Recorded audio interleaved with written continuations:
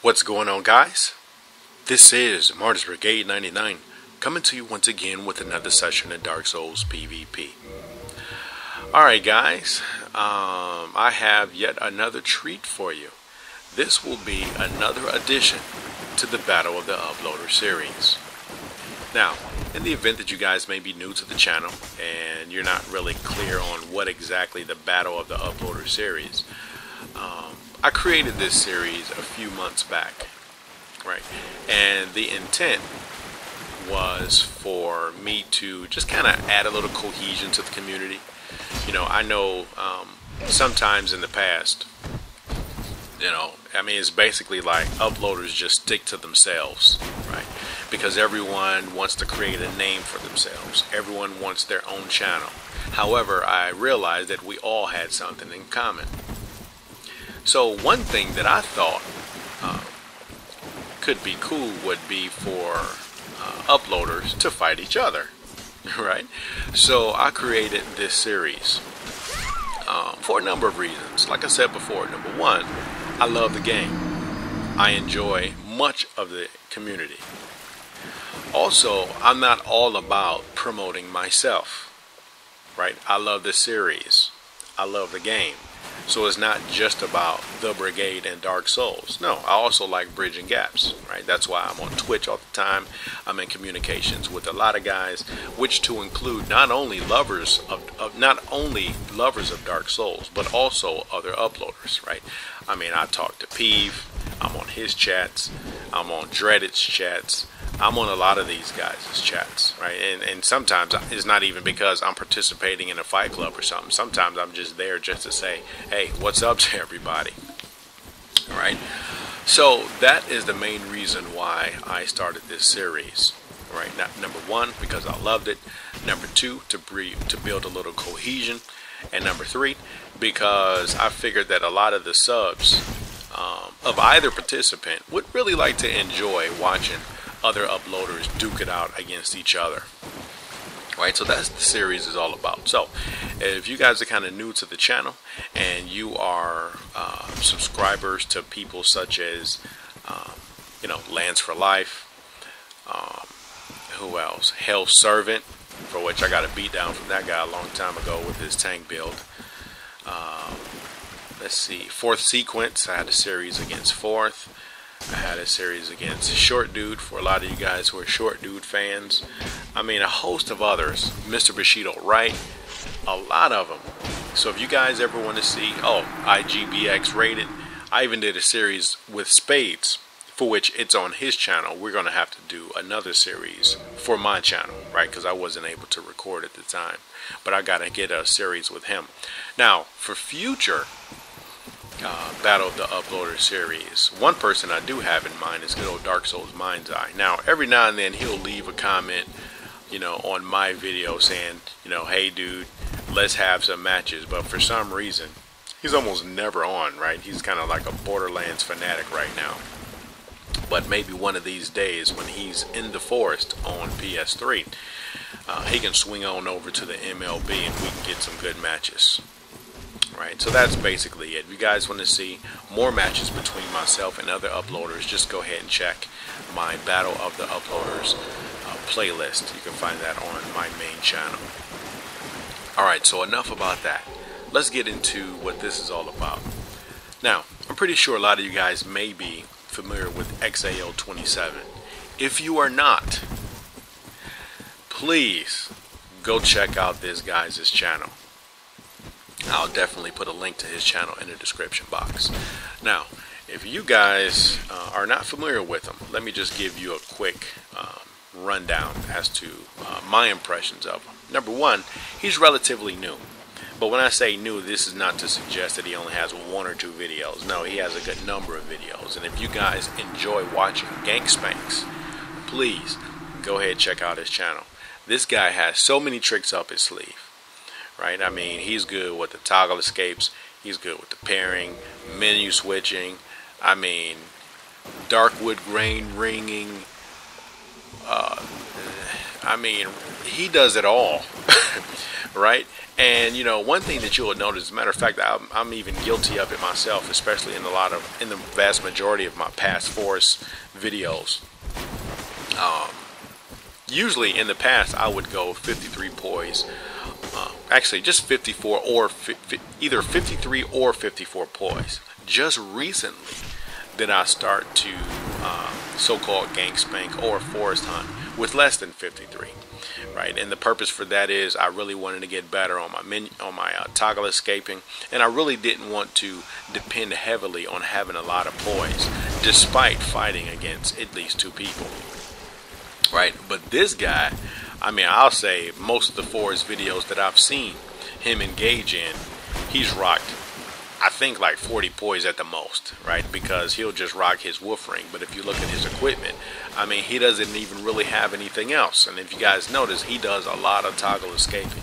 So if you guys want to see some impressive gang spanks, please go ahead and check out his channel. In addition to the good gang spanks, I mean, he has a few series of matches against other uploaders, as well as some other sets of duels. One set of duels in particular is who I would call the henchman, and that is xMadX and eMadX. Now, I have a series of matches against the henchman. Actually, we just so happened to be in the forest for like 2 days, and a lot of those fights were so good that I think I'm going to go ahead and complete a Rumble in the Jungle with those 2 guys, because there are a lot of good matches in there. So that'll be an addition to the Rumble in the Jungle series that hopefully I'll try to have for this Saturday, and if I can't, definitely for next Saturday. Right. So enough about that. So let's just kind of talk about these builds a little bit now that I've given you guys an introduction as to not only what the Battle of the Build series is, but who xHeyo27 is as well.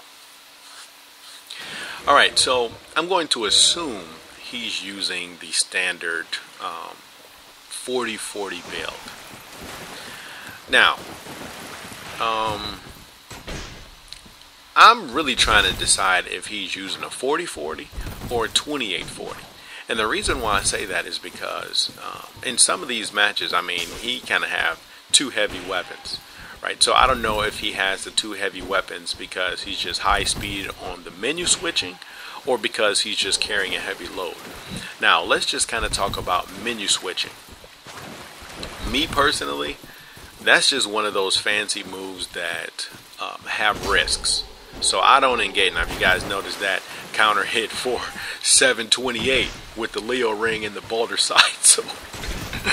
That Boulder Side Sword is so OP when you combine it, when you couple it with the Leo ring. Okay, but anyway, now let's talk about menu switching for a second. Menu switching is definitely one of those fancy techniques. Right? I mean, I'm pretty sure you guys have seen some of the impressive menu switches with Elite. You know, and in particular, on one of my videos, he menu switches, I mean, from a gold tracer to a what's that? Oh, a life hunt scythe. Man, I was getting tongue-tied for a second there. I mean, that thing is just awesome. Right? He can do it really good. Mark Mellows is pretty fancy with it. Jutas 88, he's really fancy with those menu switches, and a lot of these guys. Now, Spades is another one. I mean, that guy can, as a matter of fact, Spades put this video together where he's fighting one guy, but he totally changes into 3 different NPC characters during the fight. Right? So, granted, menu switching is definitely impressive, but it doesn't mean that it does not have risks. Case in point, I realized early in this series that xHeyo27 was doing a lot of menu switching. And the reason why I realized it is because there will be times where he's just kind of, you know, walking around kind of doing nothing, and all of a sudden he'll pull out a different weapon. So when I realized that he was doing it, I figured that I would go ahead and add a little pressure to discourage him from doing that. And you guys will kind of notice this, because I know a lot of guys, they really want to get some of those last minute wins. So what they'll do is go ahead and menu switch to the red Tearstone ring. Right? I mean, and I'm cool with that. It's a tactic, and there's nothing wrong with the tactic. But it definitely has risks. So, in other words, once I notice someone is menu switching, I try not to create a distance, right? I try to maintain close proximity, because, in other words, if they are menu switching, like okay, he wasn't doing it right there. Like, in other words, if I think they are menu switching, you want to stay close, because during the time that they're in their menus, you can go ahead and take advantage of hits that they don't even see coming, because they're too busy trying to switch weapons or switch rings. So granted, menu switching is fancy. It's kind of like reverse rolling.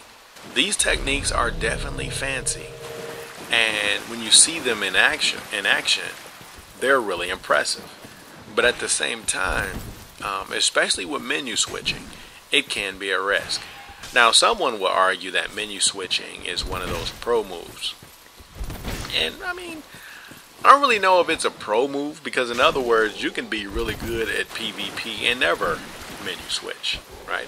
Because, well, I can't even say myself, because I still have a lot to learn. I mean, I'm pretty decent at the game, but I wouldn't consider myself a pro as some of these other guys, right? So I won't really use myself, but I'll say, Pep. I'll say Pep, for example. Now, I haven't really seen Pep in action lately, right? So I don't really know what he does in more recent times. But in a lot of the videos that I've seen of him in the past, he never menu switches. However, he still kicks a lot of behind in Dark Souls. So in other words, is it fancy? Yes. Is it necessary to be considered a quote-unquote pro? I wouldn't think so. I would just say it's one of those fancy techniques that if you get proficient at it, it would definitely make your PvP experience a little more gratifying. I'll just say that, right? So, he does a lot of that. And like I said before, because I knew he was doing it, I wanted to make sure that I kept pressure on him. Right, so like I said before, in the times that he's between menus, I can go ahead and take advantage of some good free hits. Now, me personally, I just like to have whatever weapon loadout that I'm going to have. Right, it keeps me focused. I'm not distracted by going in between windows or none of that, and it kind of minimizes the opportunity of my opponent to get in free hits. So that's why I don't do it. I mean, it's just too much. I mean, at most, I'll just go ahead and switch weapons in between matches. But during a match, no, it's not that necessary. Now, times where I will menu switch, sometimes in the forest, right? Depending upon what weapon combination I'm using. I might have a Leo ring, let's just say, while I'm forest hunting. And perhaps I only expect to have 1 or 2 people to fight against. However, I end up invading 3, so I might menu switch to a hornet ring, but that's rare. But not during duels. You guys won't really catch me doing that during duels. So enough about that. So aside from his I think 40-40 build and proficiency at menu switching, you guys will notice he does a lot of reverse rolls. He's really good. He's good at those reverse rolls, as well as the henchmen, E-Mad-X and S-Mad-X. Those guys are really good, because when I had that series with them, I mean, they were just kind of reverse rolling everywhere. So you really have to be careful with his placement, because he can go from in front of you to behind you to somewhat on the side of you, based upon his timing and what my movement is at the time that he's attempting the reverse roll. So he's really good at that. I mean, there's so many things that this guy is good at. You really have to be careful when you're fighting against him. You really have to be careful. I mean, he's really good with the first hit toggles. He's good with the parries. I mean, you guys can see for yourself, there's many a times where I staggered him, but he just basically escaped it. So enough about that. So we talked about his build, pluses or minuses. I mean, not pluses or minuses, but positives and negatives. There are no positives. Well, actually, there are no negatives with regard to his build. I mean, the 40-40 build is my favorite build. Right? Now, in the past, I talked a lot about my 28-40 build. But after using my 40-40 build for as long as I have, I've reached a conclusion that this is absolutely the best build for me. Now, what's the difference between a 28-40 and a 40-40? Now, the pros will tell you that there's not much difference aside from a 12 soul level difference in strength, right? But they may argue to you that, well, you don't really need that because if you're two-handed, you're good to go. I agree that if you're two-handed, you're good to go. But at the same time, there are some situations where you really need to one-hand a weapon, right? So that you can ready your shield for parrying. You guys notice that? Now that was an awesome parry right there. If you guys didn't catch it, just notice how quick those reflexes were. As a matter of fact, I was about to tell them GG because that was just so awesome. But case in point, on my 28-40, let's just say I have to switch over to the large club. Well, one-handed, I mean, you will get good damage, but you won't get maximum damage out of it with a 28-40 when you one-handed. Now, you'll get good damage if you two-handed and spam those rolling R1s, or if you attempt to do a two-handed R2. But one-handed, you know, you'll get good damage, but you won't really see the full potential of the large club. Same thing with the claymore. I mean, you'll get some good damage one-handed, but it cannot compare at all to a two-handed, I mean, to a one-handed 40-40 claymore. I mean, that thing hits hard. So, you know, after all this time, I really think that the 40-40 build is the best for me. I mean, I can do everything with this build. Everything I want to do, I can do with it. Right? I can go ahead and switch rings. I'm not dependent upon the Havel ring. As a matter of fact, I have a weapon combination where I'm doing really good with just the Balder side sword and the rapier. And usually that's when I'm using my Leo ring combination. Other times I may throw in the ring of steel protection. I may throw in the ring that adds stamina regeneration. I may add the Hornet ring if I need to. I mean, this build provides me with every single option out there without pretty much any limitation. I mean, you guys are going to notice even later on that I use the rapier and the Black Knight Great Axe. So aside from my armor and shield, I still have 17.5 units to take advantage of. So, and not only can I carry up to 17.5 units, but some of those strength weapons I get maximum benefit from. Because think about it. Let's just say you're a strength build and you are rocking the 40-18 so that you're able to use Black Knight weapons. Now, if you two-hand the Black Knight Great Axe, granted, it will hit hard. But one-handed, you're not getting maximum benefit because the Black Knight weapons still have an E-scaling and dexterity. But this is not the case with my build. My 40-40 build, I get maximum potential, not only one-handed, I mean not only two-handed, as you would get with the 28-40, but also one-handed. Right, so those are all the benefits. So that's why I say there's basically no cons to his build. No cons, right? To the extent that he is using a 40-40 build, there are no cons. I mean, you guys notice he's able to carry all type of weapons. And at the same time, he gets maximum benefit out of all of those weapons. So, now that I've talked about not only the 40-40, but also the differences between the 28-40 and the 40-40. Now that I've talked about those things, I mean, there's really nothing much that I can say about my own build because that's the type of build that I'm using. If you guys notice, this is the type of PvP that I enjoy. If you guys are familiar with the channel for a long time, I have talked about guys not using only one weapon and getting good at it, but really, you know, experimenting and branching out a little bit by, you know, using a lot of different weapons. And, you know, that's what I like to do. And if you guys notice, I mean, I've used pretty much I've used a lot. I can't say almost everything because there's a lot of weapons I didn't use. But there are a lot of weapons that I used in this series, right? I mean, I used a gargoyle tail axe, gargoyle halberd, black knight great axe, rapier, balder side sword. I mean, I used a halberd, the scythe, great scythe, large club. I probably used about 10 to 12 different weapons in this series, right? And that's what I enjoy. Now, number one, because I don't like to limit myself. Number two, because the way I see it, you kind of throw your opponent off. You know, a lot of times when I play against someone and they just use the same weapon over and over and over and over again, I mean, that's them, but you pretty much know what they're going to do, right? Because when you use the same weapon all the time, you know, you're limited to a certain moveset. Whereas if you switch off to different weapons, you don't really know what combinations they're going to use. So you always have to, you know, pay attention to detail, right? Because you don't really know what's going to come at you. You know, one match you can, case in point, fight against a black knight great axe and a rapier. Next match you can go against a murakumo and a longsword.